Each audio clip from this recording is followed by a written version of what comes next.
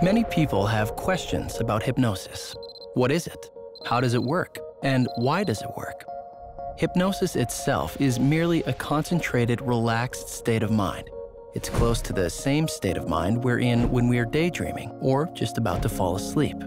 During this state of mind, a door can be opened between two parts of our brain, the highly evolved neocortex and our limbic brain. The neocortex is the area of the brain that makes us human. This is where we reason and make decisions. Meanwhile, the limbic brain acts as a storehouse for emotional memories.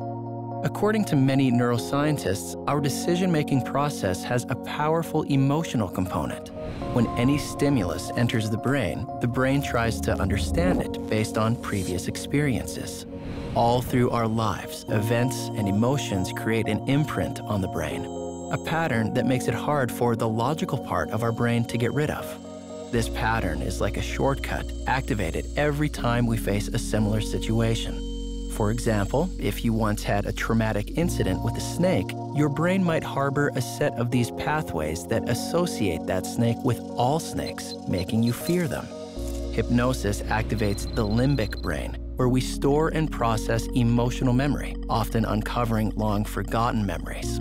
This activation enables the conscious part of our present brain to temporarily override previously entranced patterns, allowing you to emerge with a new perspective on past experiences and deeply rooted patterns of behavior.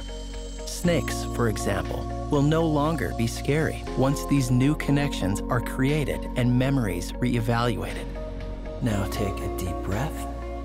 With result-driven hypnosis, you are guided to the limbic brain, where you can target any problem that holds you back from enjoying your life to the fullest, such as low self-esteem, stress, fears, or insomnia. You can also choose to boost your mind so you can think better and feel stronger.